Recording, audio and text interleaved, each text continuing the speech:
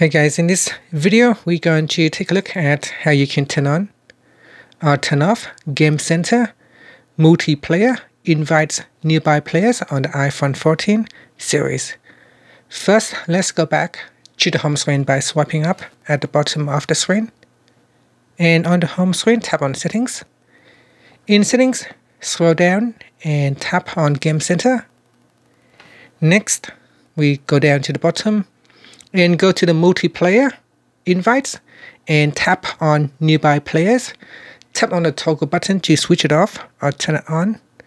When this is turned on, then you allow nearby Game Center players in the same game to invite you to a multiplayer game over Wi-Fi or Bluetooth. And that's it. Now you can tap on the back key to go back to Settings or swipe up to go back to the home screen. Thank you for watching this video. Please subscribe to my channel for more videos.